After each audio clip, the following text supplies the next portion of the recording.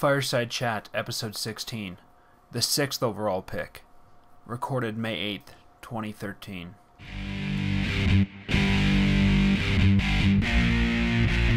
Are you ready? Sea of Red, it's time for another episode of Fireside Chat, featuring Dan, Matt, and Lucas. And we're back for the 16th episode of Fireside Chat, and this episode is a special episode. This is our draft preview, and this is going to be over a couple different parts.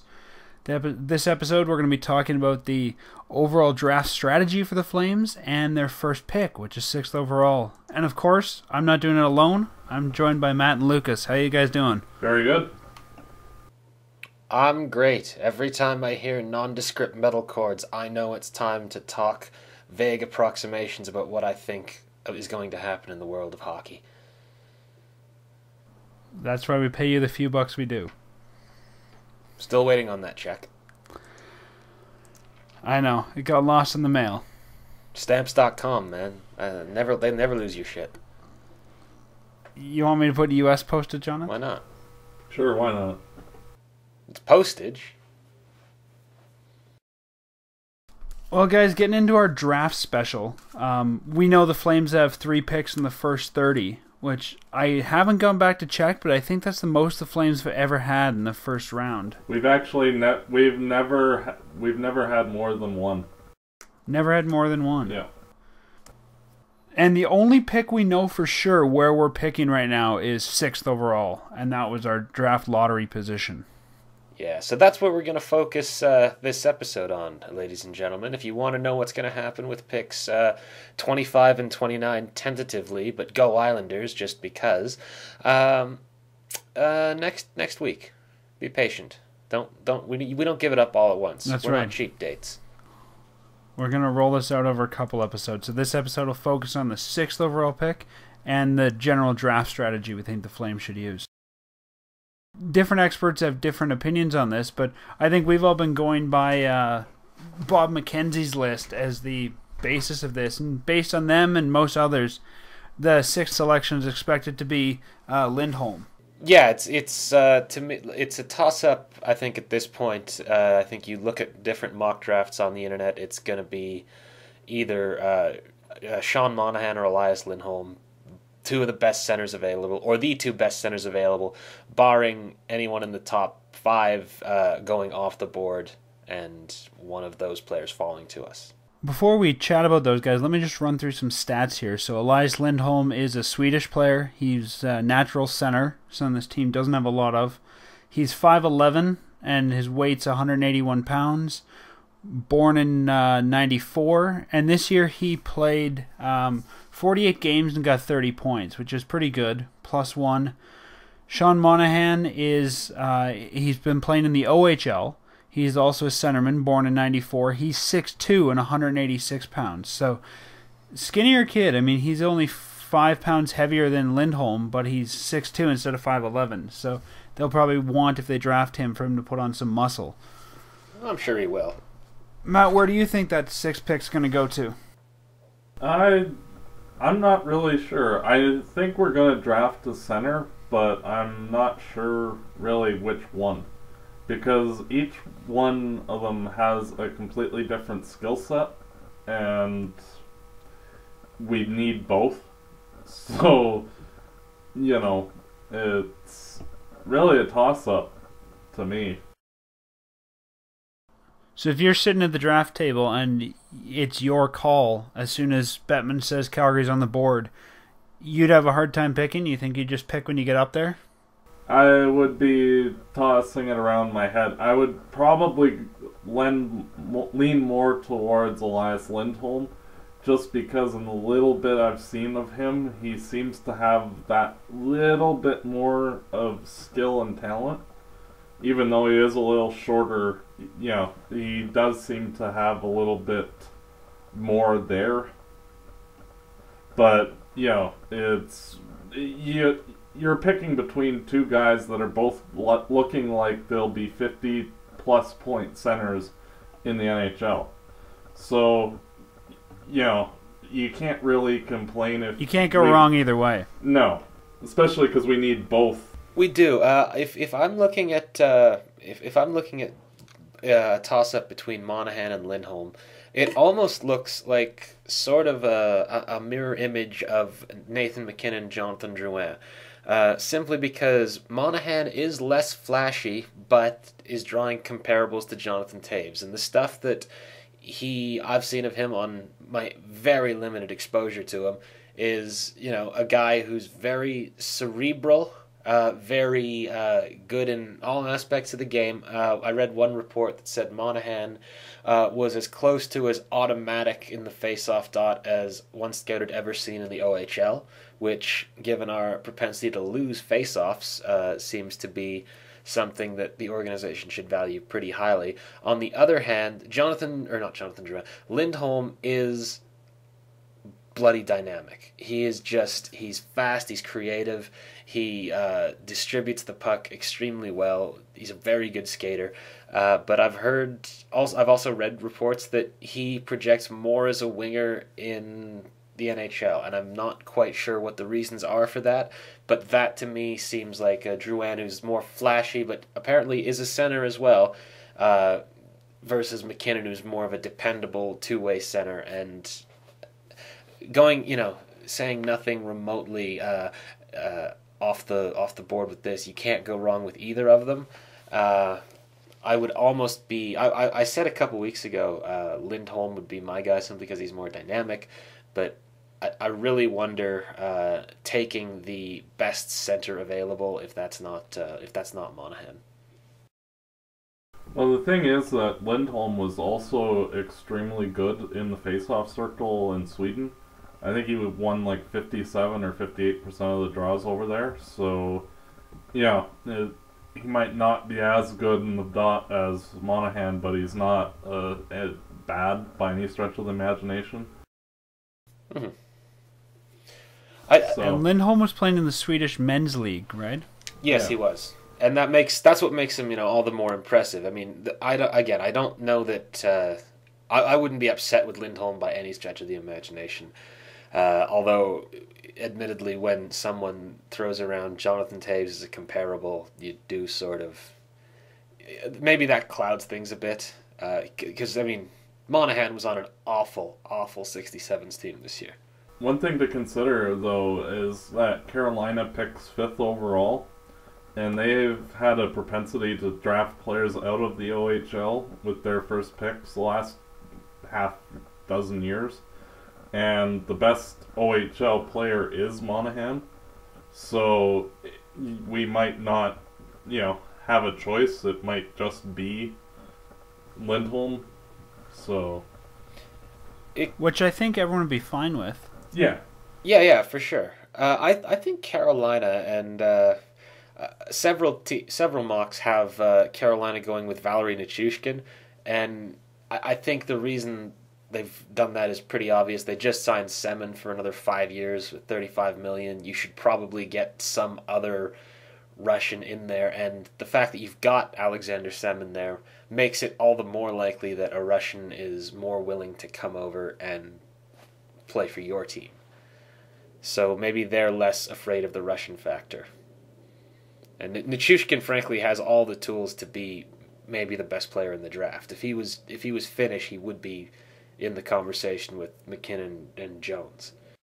Let me pose a slightly different scenario to you guys. ISS, the International Scouting Service, has their draft ranking up, and they have for 6th Barkov and Lindholm not till 8th place with Monahan at 9. If we go up to the stage to make our pick at 6th and Barkov is still available, do you take him over any of the two guys we've already talked about, Lindholm or MacKinnon? Definitely. Or Monahan? Definitely, without even a second thought. Yes, you don't even let Gary Bettman finish saying the Calgary Flames are on the clock. You shove him out of the way and you take Alexander Barkov. Without question. He's basically Ole Jokinen without the head problems. In terms of skill. He can be a dominating first-line center. So, yeah. I've seen some of Barkov play in the World Juniors, and I really liked what I saw there. I saw a little bit of Lindholm too, but yeah, if we can get Barkov at 6th, as the ISS is predicting, which I don't think we will, but if somehow he falls that far, I think you have to take him. Yeah, I don't think he gets past Nashville. And for everyone who hears the name Olli Jokinen and freaks out, keep in mind Olli Jokinen was pretty damn good until he nearly guillotined his own teammate.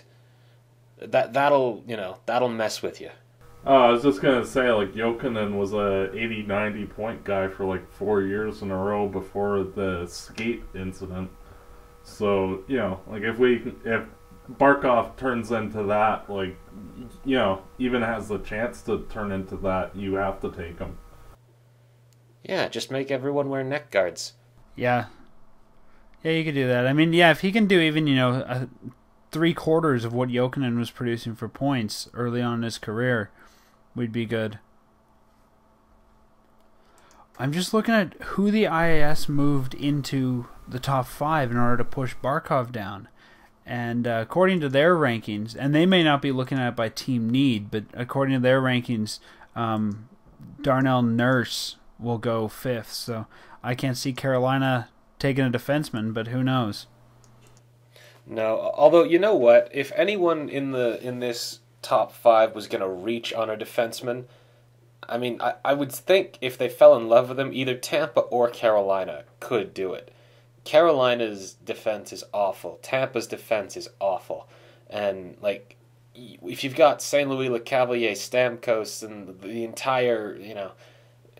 entire offense of the Lightning is not the Lightning's problem, I could see them maybe going with a defenseman if they really fell in love with him. But I don't think they'll do it for a guy who projects to be as raw right now as Darnell Nurse. Though, having watched him recently, he looks like he's going to be filthy in about 2 years. So if you're saying if someone's going to reach, you think it would be Carolina, which could potentially push Barkov down for us? Well, I mean, Tampa could, and if Tampa reaches, then yeah, I mean, then of course, if Tampa reaches, then presumably Nashville takes either McKinnon or Drouin, and then we've got, then there's who knows.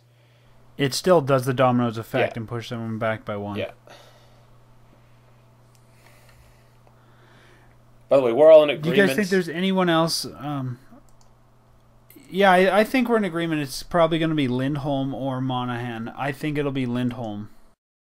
If it was up to, like, if I was betting, I would bet on Lindholm, but that's the thing with the draft. Like, you just never know, because sometimes teams, like, if you look at the Jets when they took Shifley, like, he was expected to go in, like, the 15 to 20 mark, and yet he went 7th overall. So you don't really know if someone's gonna fall in love with, say, like Ryan Pulock or something, ahead of us. Mm-hmm. You don't know. Let's say that the Flames do take either Lindholm or Monahan. What do you guys think the chance is that either one of those guys makes the NHL roster next year? I would hope that they don't. I think Lindholm has a chance to make the NHL roster. I think Monahan for sure goes back to junior. I'm with Matt. I would hope that neither one would. My thinking with Lindholm is Lindholm put up pretty good numbers in a men's league in Sweden, or in the Swedish Elite League. Monahan put up very good numbers on an awful OHL team, but he was still playing against kids, so he probably needs more time to just fill out, finish developing a little bit. Lindholm, I think, can probably make the jump. All his physical stuff is there. He thinks the game very well. So I would be interested to see them. I think he at least gets, the 10-game tryout. I think both do, but, I don't see them sticking for, like, the whole season, because that wouldn't be really good for their development. Let me pose another scenario. What do you think the chance would be that the Flames trade up to get both those guys? Oh, you mean to get Lindholm and Monahan? Lindholm and Monahan, or either a combination of somebody else, but essentially trade up from, let's assume, 25th or 29th to perhaps take both those guys or take Nurse or somebody else, but to get a better selection in the top 10. 2 selections in the top 10. Oh, if they could, say, package up, say, Giordano or something like that, because I know the Oilers and the Sabres both need a good defenseman, that it's possible. It's not probable, but it's possible. I wouldn't be opposed to it, but it's one of those where it really depends on what the asking price is. Yeah, I would expect moving up into a second top 10 pick with nothing but the 25th and 29th tentatively is going to be pretty difficult, nigh impossible, and I don't think it's really worth trading a roster player like Giordano to do that, but I would say the odds of them moving up into the top 5 or even top 3, that's far more, I guess, likely and manageable, especially with the amount of picks and assets we've got to work with. But I don't realistically see either happening. I think they do. If they don't stand pat with all 3 first-round picks, one of the firsts probably gets traded down. And we'll discuss that in our next show as well, talking about the other 2 picks. Here's another scenario then. Let's say that the Flames are on the clock. It's the 6th overall pick, and both Lindholm and Monahan are available. What do you think the probability would be that the Flames perhaps trade down from 6th to 7th or 6th to 8th, pick up a 2nd or 3rd round pick, and still get their man? One of those 2, if we're assuming those are their men. Well, if, say, Buffalo really wants to move up and, they're going to take one of the defensemen like Ristolainen or Nurse, then why not? You're still going to get one of the 2. But, I wouldn't trade out of the top 8. I think Buffalo and Edmonton will probably both take defensemen. Yeah, I wouldn't trade out of the top 8, because 9, you're starting to get into, not quite as good of players. Yeah, I mean, if Lindholm and Monahan are on the board at 6th, I think Edmonton and Buffalo will probably both take defensemen. So you could theoretically, trade down to 8th, still get one of those 2. When you get to 9th, I think you could probably still get one of those 2, but there's no sure bet. And if we lose those 2, you're not really getting the player you need. Yeah, I think this is not the 6th overall pick is not the time to be clever. Especially at this stage of the organization's history. Take the best player available. Your 2nd round pick or whatever, find another way to recoup a 2nd round pick. You don't get extra depth that way by sacrificing the best pick you've had in a decade. Yeah, I'm just looking here, and if they did trade out of the top 9 and into the 9th spot or lower, and we assume those guys are both gone, Hunter Shinkaruk is the next highest-ranked centerman from Medicine Hat of the WHL. And, yeah, I mean, his stats don't look like a top 10 guy. No. That's where you're starting to get into so-so types. You could go... if you wanted a defenseman at that pick, then, you could go a Zadorov or Pulak or something, but... I think centers are more important right with the first pick anyway. Well, especially with where the Flames are at and the fact they played, a whole season, we should say a whole half season, a condensed season, but they played the year without a full roster of natural centermen. I think everyone knows this team needs to find centermen quickly. Yeah. And the only way you get them is by drafting. At least, really. Good ones. Name me the franchise centers who get constantly traded, or who have been traded. Joe Thornton, in recent memory. Yeah, and Jokinen and maybe Brad Richards. Not a lot. Yeah. Okay. So franchise centers get traded when Florida is being mismanaged, and Tampa's ownership is either running out of money, doesn't have any money, or is a complete clown show. That's when franchise centers get traded. Although you could argue if Brad Richards is a franchise center anymore. Yeah, same with Jokinen. But yeah, it doesn't happen. So yeah, if you have the chance to get a 60-point guy, you take that, without even thinking. Yeah, I think you're right. Looking past this first round, because we'll talk about the other picks next week, but looking past the first round, what do you guys think the Flames have to employ for a draft strategy? You've got 7 rounds of picks to make. What should they be looking for? Well, for me, I would, if you have 2 players that are equivalent in terms of how you think they'll turn out, take the player that's bigger. But don't emphasize height only. Like, if you have a guy that's 5'11", but he's dynamic, and the rest of them are guys that profile to be versions of Wayne Primo, then take the skill guy.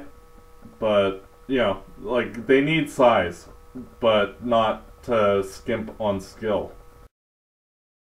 Yeah, they need, I think, to focus, after the top pick especially, on some guys that play with a bit of edge to them, whether it's forward or defense. And I'm not saying specifically you go after a Brandon Press projected type player early, but at some point in the draft you need to have identified players who can fill that third line role, who will fight anybody type player, because it's lacking in the organization, and and some size on the back end would also be nice. Yeah, if we can get more guys especially in the 5th and beyond rounds, like Lance Boma, where all around pain in the ass type player, then go for it. But especially with the top few picks, even into the 4th round, don't bother. Try and get more skill. Lucas, size on the back end sounds like something Sir Mix-a-Lot would look for at the draft table. Absolutely. Yeah, we like big butts, Feaster. That's why you've still got a job. I think I agree with Matt and what Lucas was saying. I would go for, if there's 2 players of the same or very similar caliber, pick the bigger guy, not just in height, but in height, weight combination. Pick the guy that's going to be the bigger boy. I think that's one thing that's lacking since Sutter left, is he always used to pick the big Western Canadian boys. And they weren't always the best players, unfortunately, but he'd pick the big Western Canadian boy, and I think we need a little bit more of that. I think the Flames also need to be picking a little bit of each position. I think we need to make sure that this is a fairly even draft, and we're getting some forwards, some defensemen, maybe even toss in a goalie, since a lot of our goalies are going to be leaving and our prospects moving into turning pro and moving into pro roles. I think we need to get a goaltending prospect in there. So I think it's got to be a fairly well-balanced draft as far as positions, but they need to be getting bigger guys. Yeah. I think that they should get another goalie at some point, even if it's tossing a 7th at a goalie. But, you need to keep getting more goalies until one turns into a Jonathan Quick or a Henrik Lundqvist or, a star goalie. So. And to me, I always think every time a goalie turns pro, a new goalie should be entering the system. Yeah. When we're drafting defensemen, I think we need to go a little bit bigger. If you look at our defensive prospects right now, the best ones, while they're not small, guys like Witherspoon, Saloff, and their ilk, they're almost, I would call them just mid-size. They're, in that 6 foot, 6'1", 200-pound range, which is fine for the NHL, but there's, outside of Breen, a real lack of bruising potential on the back end. So would you emphasize size over skill? In certain areas, yeah. I think the last couple drafts they've taken, or at least last draft they took Culkin and Kulak, and yeah, no, they took both. Yeah, Culkin and Kulak. There's your skill defense prospect for right now. They've all, and again, keep in mind they've got Saloff and John Ramage is coming into the system, but I think they do need a little bit more. They need one or two more like just monster defensemen ready to like if you pro in could the next get couple years. 6 foot, if you could get a 6'4" version of Patrick Saloff, that would be ideal. Yeah.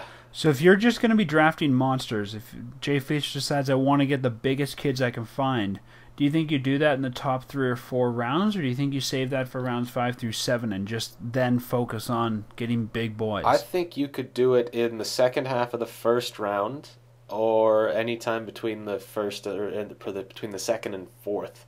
It would require us actually having a second round pick, but I'm sure that's gonna happen some way or another. But yeah, I think it's something you address early on, or the earlier the better. Yeah, usually good defensemen are available only in the top 2 rounds, sometimes into the third, and then it's very hit and miss, like all players really. But especially if you're wanting like a guy that might eventually turn into a franchise guy, you definitely need to spend a pick or 2 on a defenseman in the first couple of rounds. Yeah, although sometimes you spend a pick on a defenseman in the 3rd round and he gets nominated for the Norris because he plays on a team with Sidney Crosby. Very quickly on that subject, Ryan Suter, PK Subban, Chris Letang. Does anyone else get the feeling that one of those things is not like the other? Maybe I just don't like Chris Letang very much, but Chris Letang is, I don't know. He's a fine defenseman, but he seems very meh in every in every defensive aspect. Like, there's nothing particularly... Why would you really want Chris Letang out in the last minute of the game? That's all I'm saying. Anyway, moving on.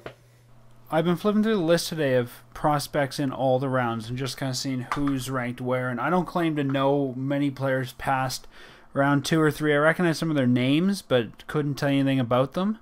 And I'm thinking, you guys are right. If you're looking for a franchise defenseman, you have to go in rounds 1, 2, and maybe 3. But if I'm a GM looking just for size to fill out those bottom either 6 forward roles or bottom 2, maybe 3 defensive roles, I think once you hit round 4, there's a lot of big boys available. I might start drafting more for size than looking for a franchise guy. I mean, just saying, this guy's going to be big, we can use him, he can play that 5th, 6th defensive role. Yeah, and at that point, if you turn a 5th or 6th round pick or into a 5 defenseman, then that's a win. Even a 7th defenseman whose job it is to crush people, that would probably still be a win. True. When was McGrattan picked? Does anybody know what round he went? Was he even drafted? Undrafted free agent, that would be my guess. He was drafted in the 4th round, 104 overall in 1999. So, if McGrattan, who's probably one of the most prolific tough guys this team's seen in a while, went 4th round, why not try your hand 4th, 5th round to get those big guys that perhaps can be converted to that role? Well, the thing is that there's still a lot of skill left on the boards in those rounds, and I think we'd be better suited on... until the skill evaporates, keep going for skill, even though, we do need some size. I don't want to see us just pick plugs that you could easily just sign as No, I mean, agents. I wouldn't... You know what I mean? I wouldn't pick way off the board. No, well, that's the thing. They're available, they're being picked where they should be. It's just, how we... wasted a 6th round pick on Riley Grantham. Well, why waste that when you can just go and sign a guy or get one off of waivers? You know what I mean? It doesn't seem like a good use of assets. Because, if you can get a skilled guy, say, TJ Brody, who is a 4th rounder. Like, if you can luck out. Yeah, I think if there's a really skilled guy, you always have to take the skilled guy. But if there's a bunch of meh players, if you're up there and the next 5 guys are all just meh players, take the big guy. Oh yeah, and the thing is that this draft is actually fairly good right through about the 130, 140 mark in terms of actually having skilled players to that point. So, like, you can probably get someone that has a lot of skill in the 5th round. So I don't see, like, especially with 4.5 rounds. Yeah, but there's always teams that go off the board for a dozen or so picks. So, like, that's why I think that they should mainly focus on skill. And, like, if you're wanting to go the big burly guy, try to get that in the 6th or 7th round. Like, there's a guy, Carter Rigby, who, he seems like a decent guy, like, that fits that mold, but he'll likely go in the 6th or 7th round. So, like, that's when I would go for that type, but not before. Because I think that we have too many needs as a team still for skill. So, at least for the next few drafts, we need, as much skill as we can get in hopes that some of them actually hit the mark. Even though, like, I'm not saying, like, don't pick for size. I'm just, skill should be still number 1 on the list. You're saying favor skill over size. Yeah. And size being, like, number 2. Skill first, size next. And, if the skill's gone, then pick the biggest, meanest guys that you can find. Well, anything else overall you guys want to chat about this draft? I want to chat about the Calgary Fire Department idling outside my window. Whoever you're saving is not worth it. I'm recording a podcast. You're screwing up my audio. Perhaps you should write them a letter. No, I'm going to shout out my window and shake my fist. Get off my lawn. Like, they're just sitting there. They're not doing anything. Turn off your engine. We as taxpayers pay for that gas. Well, that, and it's loud. Come on. There's no fire. You're not going anywhere. Turn off the friggin' truck. Anyway. All right, well, let's wrap this up so that Lucas can go yell at the firemen. That's always good. Yeah. Any final words, guys? Well, I'm looking forward to the draft anyway. It'll definitely be the most entertaining Flames-related news in a long time. Oh, I agree. Are you guys going to be watching the draft this year? Always. All right, let's wrap this show up for this week. Remind everybody that we do have our Burning Questions contest still going on. For more information, you can go to the Fireside Chat website, and you'll see the information about the contest. But jump onto Facebook or Twitter, answer one of our burning questions, and you'll be entered into a draw to win a Flames prize pack. And we'll see everybody back here next week for our analysis of the other 2 first-round picks the Flames have this year. Go Islanders, go Kings. And go Capitals. And I'm glad Vancouver's out in 4. Yeah. Suck it, Vancouver.